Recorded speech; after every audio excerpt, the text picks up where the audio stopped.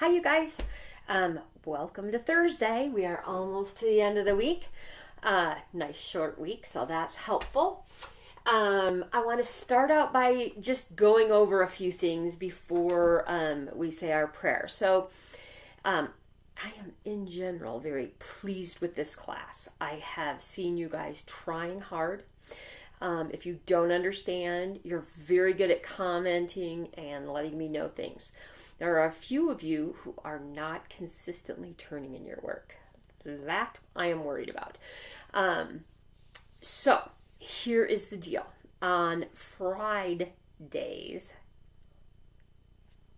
look it up tomorrow when you see the thing. On Fridays, we are going to be doing one of two things. Number one, if you have something missing, that would be the first thing, or if you have an F in something, you will go and check that out on Sycamore. So hopefully most of you have, a ton of you have gotten, talked back and forth with me. Honest to God, I have done the Google Forms 2 different ways, and both of them had equal problems. Why? I don't know. I changed it and it was still a problem. So, honest to goodness, I have no idea what is going on with that.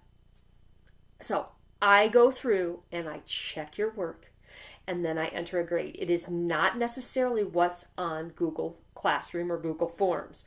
It is what's in Sycamore. So, I want you to, at the end of, or not the end of today, actually, it'll be Friday morning. I want you to go into Sycamore and check all of your grades and see where you're at. Okay, I will have entered everything that I have for the week. In previous weeks, I took not every day. Like last week, I took we had 2 days that were similar, and I took your better grade from that. So that was nice for you. So you don't have to, most of you don't have to go and change anything for that. So anyway, look at your grades. If you need to make something up, you redo it and resubmit it. Okay. And then you go on to number 2, which is, you will be doing, you can go to, I have a couple different sites that you can go to and practice some math problems. And it's more like a game and fun. Not super fun, but it's more game-like and question answer computer stuff. And then I have a Sudoku site. If you know of another math site, go and practice math on there. It is timed.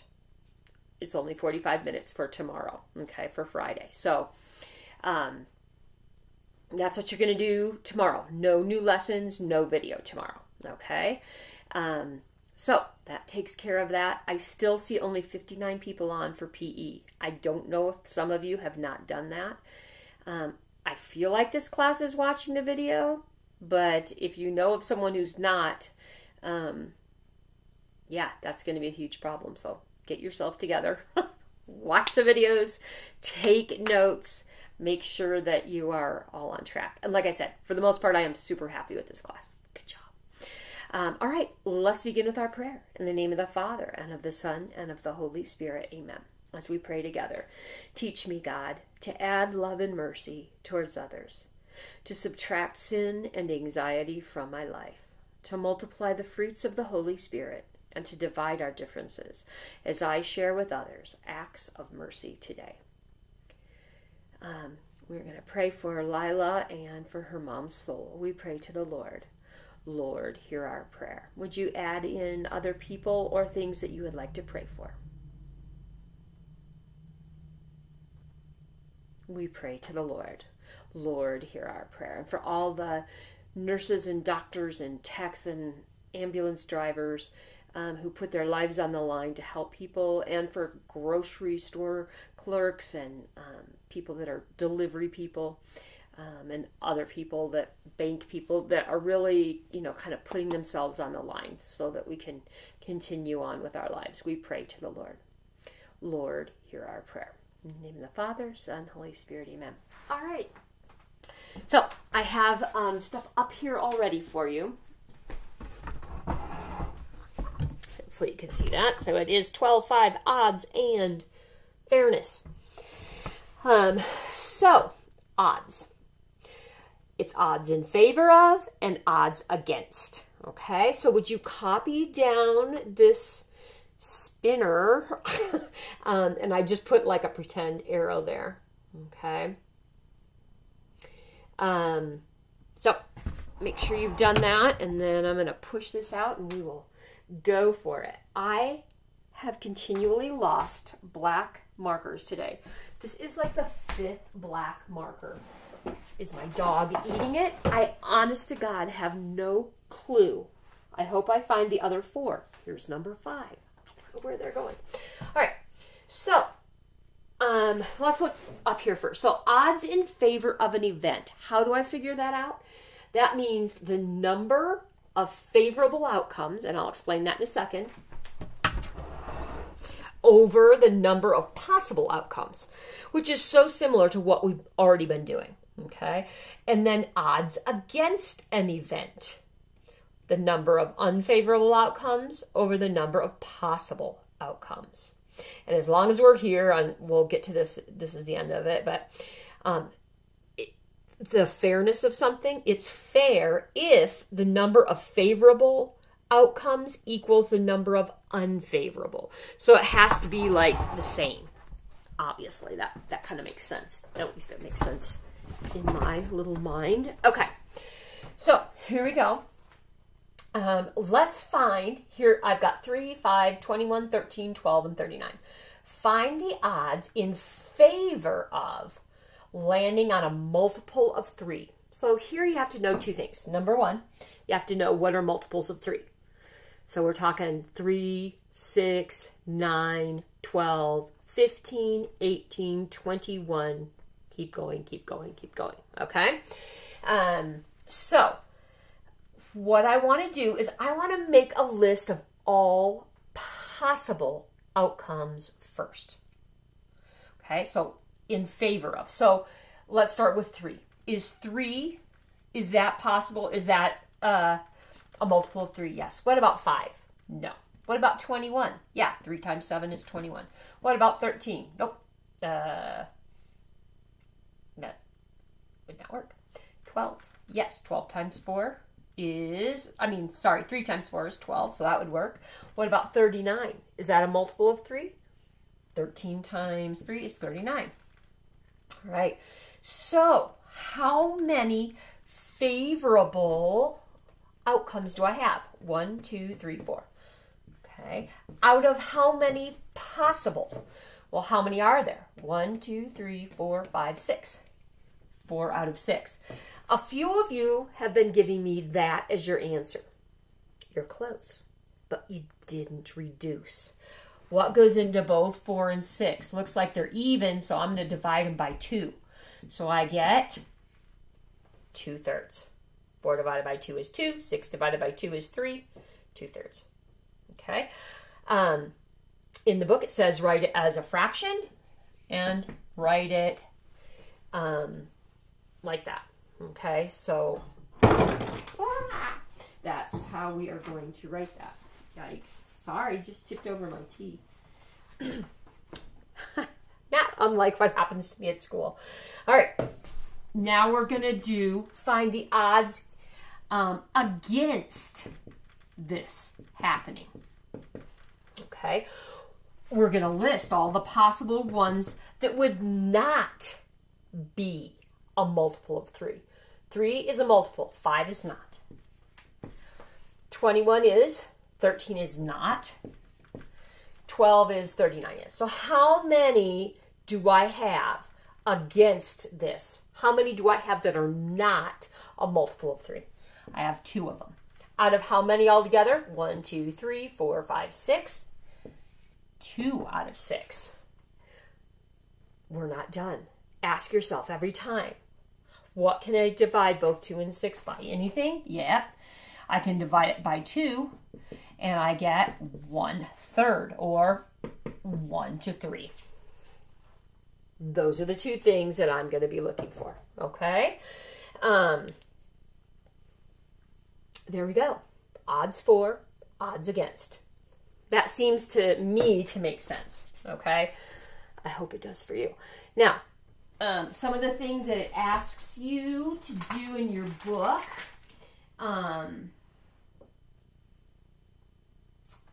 sometimes it puts them together. So it would be like, find the odds in favor of choosing a multiple of, let's say, a multiple of 4 and a multiple of, or a multiple of 3.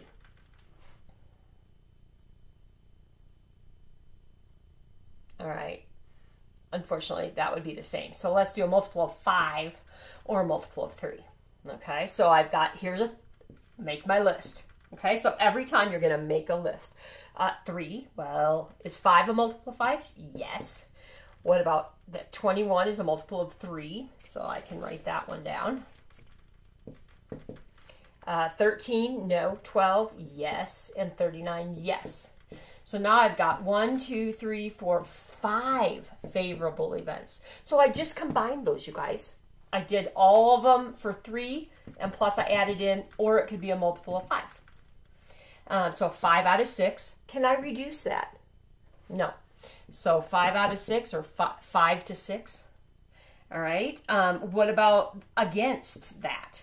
If I were to get the odds against a multiple of 5 or 3, well, that would leave me with 1. Look, 5 plus 1 is 6. You always have to do that. And that's as low as I get. So it would be 1 to 6 or 1 to 6. Either way, depends on what it asks you, which way it asks you to do it. It doesn't matter. You have to reduce them always. Okay? Those of you, a few of you have been doing percents. If I'm asking for a fraction, leave it as a fraction. Okay?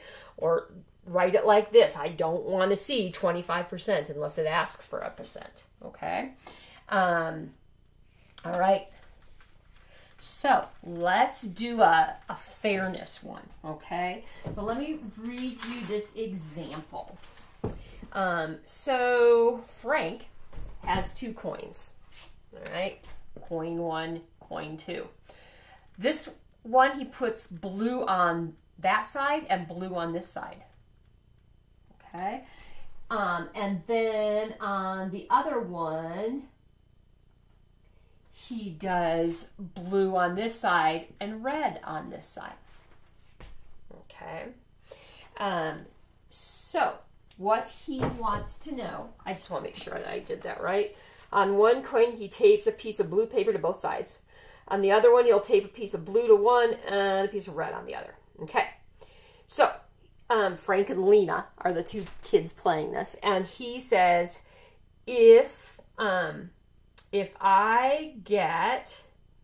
both sides are the same color, so both sides same color, Frank is going to get a point. If sides are different colors, Lena gets a point. Okay. So, in my initial thinking, that doesn't seem like it's fair because there's more blue, right? But we have to figure out, is this true or not? So you have to actually do something like this. So I'm going to make a table this time, okay? I could list all of the possibilities, but I think it would be easier to do a table. So I've got blue and blue. Would you agree? Okay. And then on this side, I have red and blue. All right. So I want to see what my possibilities are. Okay. So this one, if I rolled it, I could get 1 red, 1 blue. And this one would be 1 red, 1 blue. Okay. On this one would be a blue and a blue. And this one would be blue and blue. Okay. So I have how many that would be different. 2 for Lena, right? Well, let's do Frank first. Both sides are the same color. That would be, I would have 2 out of how many possibilities? 4. Okay, so that equals 1 to 2. Would you agree I can reduce that, right? All right, this is Frank. His odds are 1 to 2. Now let's do Lena. Hers were different ones, 2 out of the 4, so her chances are 1 to 2. What? Honestly, I don't know why my little brain didn't think that, but I didn't see that that would be, initially, before I did this to practice, I thought it would be different. But I drew something out here, and I probably should have made this red so that it made sense. I made a table. So, if you want to do a list and just do it across instead of a table, you could do that. But do you see how I did this? So red and blue, red and blue. And this time I got blue and blue and blue and blue. So, yeah, you can do it either way. Just write out a list, or you can make a table. If the odds are equal in favor of, so in favor of and unfavorable for either one, it would be the same. Then you have a game that is fair. You guys can play that game if you want to with someone in your family. So there we go. That should give you, I believe, kind of your base for doing this.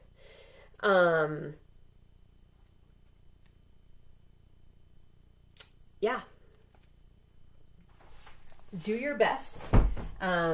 If you have questions, you can always ask me. And otherwise, I will see you guys on Monday. Because remember, I'm not making a video tomorrow. You're just going to either play a game or do some corrections. Okay? I hope you have a great weekend, and I will see you on Monday. Bye.